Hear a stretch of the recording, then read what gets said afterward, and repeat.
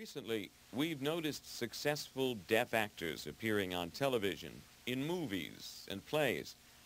But we haven't seen the deaf artists at work, creating a painting or sculpture. They work alone in their studios, facing many challenges.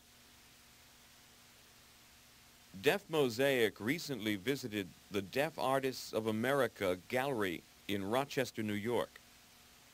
DAA, founded by Tom Willard and Tracy Floyd, is a national nonprofit corporation by and for deaf artists.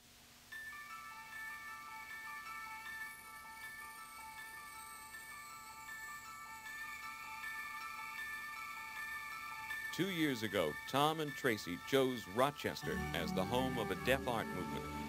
It has two important ingredients: a large deaf population of over 50,000 people and a very strong arts community.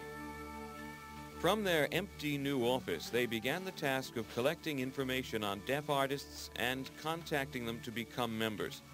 Among the many services they provide is a place for deaf artists to sell their artwork. Each piece of art reflects the creator. Artists choose shapes and colors to express a theme, idea, or emotion. Some artists want to emphasize a masculine mood or a feminine mood. Some pieces become political expressions. Sometimes it's hard to tell. You look at artwork, it's hard to tell, oh, that's a deaf artist's work. We're trying to encourage deaf people to be more aware of the deaf culture when they create their artwork, and think about deaf themes. Try to come up with artwork that expresses what it feels like to be deaf. DAA is working to increase recognition of deaf arts in the city.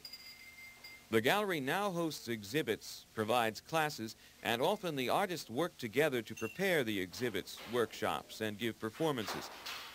The gallery has quickly become a cultural center, as well as the hub for a network of deaf artists. A recent exhibit focused on the work of deaf women artists. Presently, there is an exhibit of over 50 artworks from across the country being used as part of a fundraising event. Deaf Artists of America doesn't only provide gallery space for deaf artists, but also works with local museums and galleries promoting interaction between deaf and hearing artists.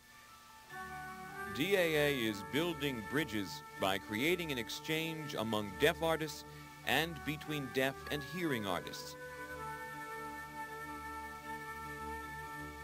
Artists may now work alone, but they won't have to feel alone.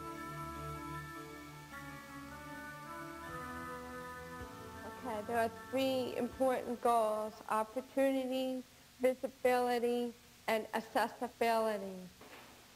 The organization also functions as a clearinghouse for those looking to commission deaf artists for specific projects or hire them full-time.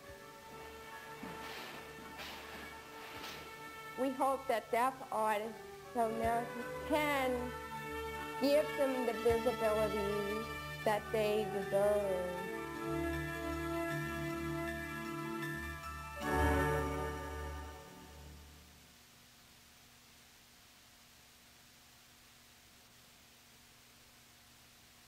DAA currently has over